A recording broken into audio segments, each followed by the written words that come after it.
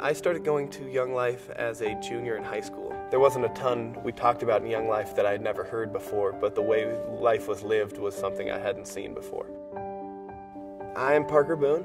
I am 24 years old. I work for a medical imaging company, and I've been volunteer leading for 6 years. I've been out of college for 2 years now. I didn't stop leading after college because I saw the influence of a 20-some-year-old, 30-some-year-old in my life, and I would love to give that to anyone else. Leading Young Life out in the real world has been more work. I have to find time within my schedule to go hang out with high schoolers.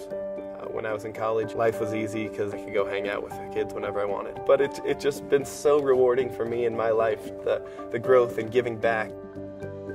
I think Young Life is the #1 place in my life right now where I'm deepening my faith. I go to church every week and I have a Bible study. It's wonderful, but my growth is just exponentially greater when I'm out of my comfort zone. There's nothing I learn more from than walking into a high school gym and feeling like there's 40 kids staring at me.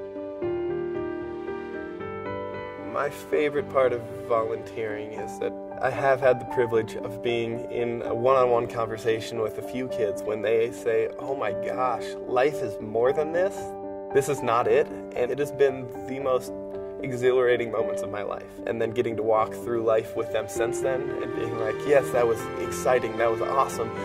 But life, yeah, can still suck. But I'm still here. Let's talk about this. Let's get to the next step. But those moments I don't think I'll ever forget.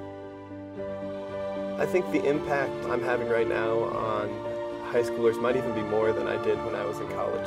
This is who I want to be all the time. This is the best me that I can be. This is Parker Boone, and this is my Young Life.